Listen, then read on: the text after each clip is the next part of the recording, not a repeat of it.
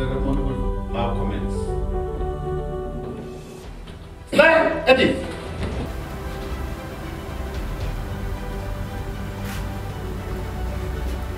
Newly appointed and promoted captains, good morning to all of you. Allow me this opportunity to congratulate each of you on your new appointments and promotion. I want you to realize something here today. I personally selected each and every one of you for your posts. This succession planning process has been delayed by higher office for a long time now, and finally it was released yesterday.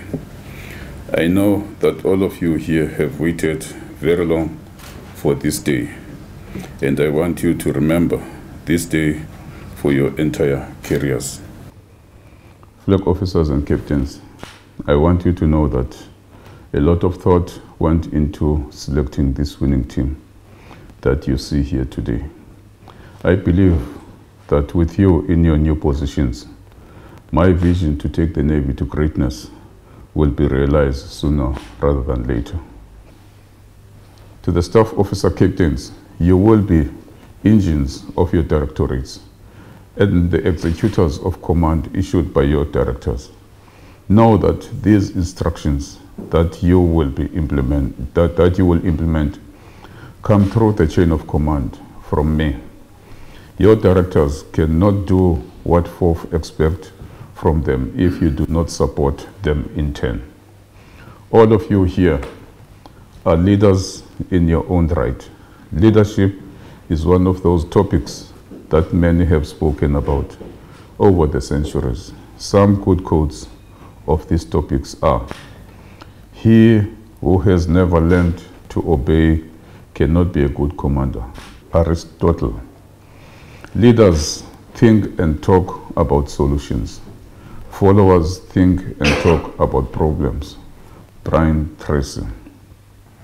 A leader is one who knows the way, goes the way, and shows the way. John Maxwell. However, real leaders must be ready to sacrifice all for the freedom of their people. Our great father, Nelson Mandela. I expect you to display all these qualities and more. Be the leaders that you wish to head when you were coming up through the ranks. This will take sacrifice on your part, as well as hard work, dedication, and professionalism. None of us can do this alone. As leaders, we must strive to get the best work from our subordinates. I know that I will get this from all of you. Again, congratulations on your appointments and promotions.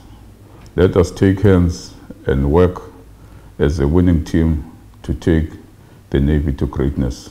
I thank you.